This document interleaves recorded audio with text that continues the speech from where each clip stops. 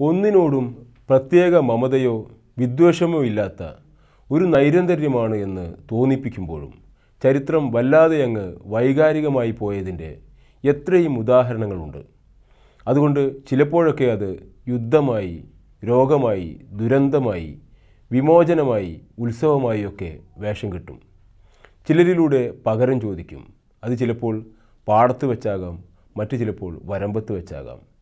യാദൃശ്ചികമായി തോന്നാമെങ്കിലും ചരിത്രത്തിന് കർത്തൃത്വമുണ്ട് എന്ന് തോന്നുന്ന നിമിഷങ്ങളിൽ തീർച്ചയായും ചരിത്രം ചില മധുര പ്രതികാരങ്ങളുടെ കഥ കൂടിയാണ്. ചരിത്രത്തെക്കുറിച്ച് ഇത്രയും ആലോചിച്ചത് നമ്മുടെ കമല അമേരിക്കയുടെ വൈസ് പ്രസിഡന്റ് സ്ഥാനാർത്ഥിയാണ് എന്ന് കേട്ടപ്പോഴാണ്. തമിഴ്നാട്ടുകാരി ശ്യാമള ഗോപാലിൻ്റെ മകൾ കമല ഇന്ത്യൻ വംശജ എന്നൊക്കെ മാധ്യമങ്ങളിലൂടെ കേൾക്കുമ്പോൾ ഏതോ തലമുറകൾക്ക് മുൻപ് ഇന്ത്യയിൽ നിന്ന് കുടിയേറിയ ഒരാളാണെന്നേ നമുക്ക് തോന്നും. എന്നാൽ അങ്ങനെയല്ല. അർബുദരോഗ ഗവേഷകയായ ശ്യാമളയുടെയും സാമ്പത്തിക ശാസ്ത്രകാരനായ ജമൈക്കൻ വംശജൻ ഡൊണാൾഡ് ഹാരിസിൻ്റെയും മകൾ. അതാണ് നേരത്തെ പറഞ്ഞത്. ചരിത്രം ഒടുങ്ങാത്ത മധുര പ്രതികാരങ്ങളുടെ കഥയാണ്. നീ ഒരു കറുത്ത വർഗ്ഗക്കാരൻ്റെ കഴുത്തിൽ മുട്ടുകാലമർത്തി ശ്വാസം മുട്ടിച്ച് കൊന്നാൽ നിന്റെ അടുത്ത പ്രസിഡൻറ്റോ വൈസ് പ്രസിഡൻറ്റോ ആയി കറുത്ത വർഗ്ഗക്കാരനോ കറുത്ത വർഗ്ഗക്കാരിയോ തന്നെ വരും. നീ കുടിയേറ്റക്കാരുടെ ജീവിതം അസ്ഥിരപ്പെടുത്തും വിധം പെരുമാറാൻ ഒരുമ്പെട്ടതിൻ്റെ അടുത്ത നിമിഷത്തിൽ നിനക്ക് മുകളിൽ ഒരു കുടിയേറ്റക്കാരൻ്റെ മകൾ പ്രതിഷ്ഠിക്കപ്പെടും.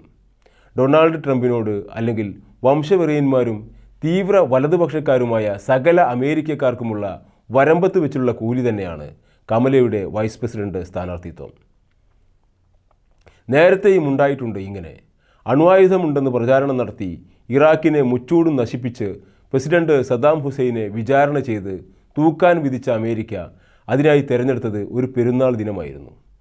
പെട്ടെന്ന് പ്രകോപിതരാകുന്ന ഒരു ജനവിഭാഗമാക്കി ആഗോളതലത്തിൽ മുസ്ലിങ്ങളെ നിലനിർത്തുകയും അവരെ തീവ്രവാദപരമായ പ്രവർത്തനങ്ങളിലേക്ക് ഉന്തിത്തള്ളി വിടുകയും അതിൻ്റെ ചെലവിൽ ലോക പോലീസ് കളിച്ച് കാശുണ്ടാക്കുകയും ചെയ്യാം.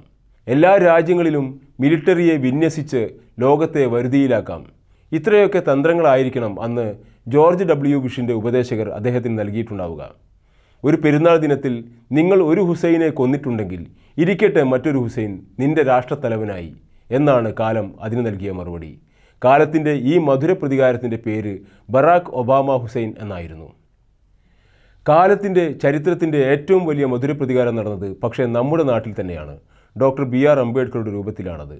അധസ്ഥിതരും കീഴാളരുമായ ഒരു വലിയ വിഭാഗം മനുഷ്യരെ അടിച്ചമർത്തുകയും ഓരോരുത്തരും ഏത് വഴിക്ക് നടക്കണമെന്നും തങ്ങളിൽ നിന്ന് എത്ര അകലം പാലിക്കണമെന്നും എന്ത് തിന്നണമെന്നും നിശ്ചയിച്ച ജാതി കോമരങ്ങളുടെ മുഖത്ത് കാർക്കിച്ച് തുപ്പിക്കൊണ്ടാണ് ഇന്ത്യൻ ഭരണഘടന നിലവിൽ വന്നത്.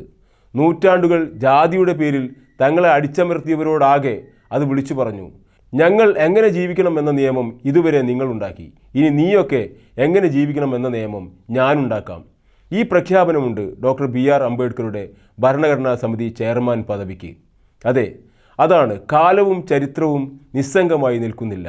അത് മധുര പ്രതികാരത്തിൻ്റെ രൂപത്തിൽ ഏറ്റവും വലിയ പരമാധികാരികളോട് പകരം ചോദിക്കുക തന്നെ ചെയ്യും.